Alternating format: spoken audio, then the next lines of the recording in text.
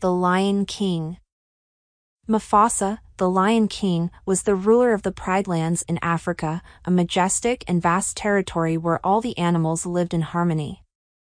He was beloved by his subjects and respected by all, and he ruled with kindness, wisdom, and strength.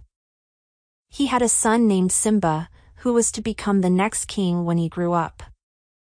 Simba was still a cub, but he was already full of curiosity, mischief, and energy. He loved to play with his best friend, Nala, a young lioness, and explore the lands with her. One day, Simba and Nala wandered too far from home and found themselves in a forbidden place, the elephant graveyard. It was a place where the bones of elephants and other animals lay scattered around, a grim reminder of the dangers that lurked in the shadows. Suddenly, 3 hyenas appeared, Shensi, Bonsai, and Ed, and they started to chase the cubs.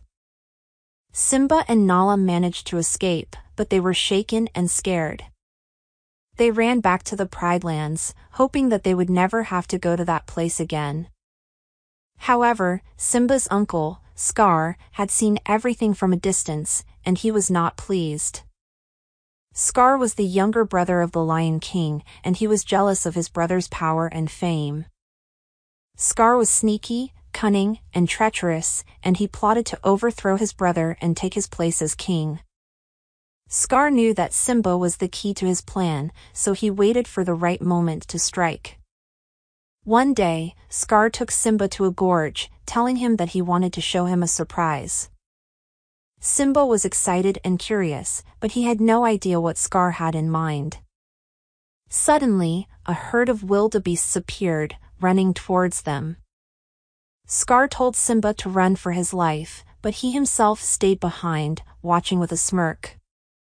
Simba managed to avoid the stampede, but he saw his father, the Lion King, in danger. Mufasa, Simba's father, had come to rescue his son, but he was trapped on a cliff, with no escape. Simba tried to save Mufasa, but he was too weak and small. Mufasa told Simba to run away and save himself, but Simba refused. Mufasa knew that it was too late for him, but he wanted his son to be safe. Mufasa used his last breath to tell Simba that he loved him and that he would always be proud of him. Simba cried, watching his father fall into the stampede, helpless and alone. Scar appeared, pretending to be shocked and saddened by the tragedy. He told Simba that it was his fault that Mufasa died, and that he should run away and never come back. Simba, confused and traumatized, obeyed Scar and fled into the wilderness. He had no idea what had happened, but he knew that he had lost his father and his home. Days turned into weeks, and weeks turned into months. Simba roamed the lands, alone and hungry, until he found 2 new friends, Timon and Pumbaa. Timon was a meerkat, and Pumbaa was a warthog, and they were both odd and funny.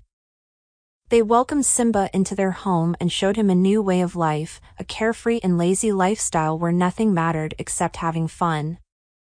Simba forgot about his past and his responsibilities as a future king. He laughed, ate, danced, and sang with Timon and Pumbaa, and he enjoyed their company. However, he also missed his old life, his family, and his duty.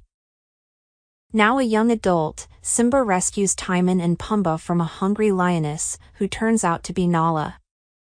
She and Simba reunite and fall in love, and she urges him to return home, telling him that Pride Lands have become a drought-stricken wasteland under Scar's reign.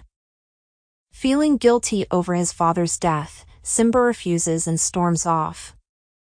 He then encounters Rafiki, who tells him that Mufasa's spirit lives on in Simba. Simba is visited by the ghost of Mufasa in the night sky, who tells him that he must take his rightful place as king. Realizing that he can no longer run from his past, Simba decides to return to the Pride Lands.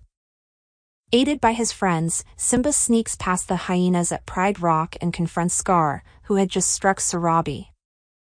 Scar taunts Simba over his role in Mufasa's death and backs him to the edge of the rock, where he reveals to him that he murdered Mufasa. Enraged, Simba pins Scar to the ground and forces him to reveal the truth to the rest of the pride.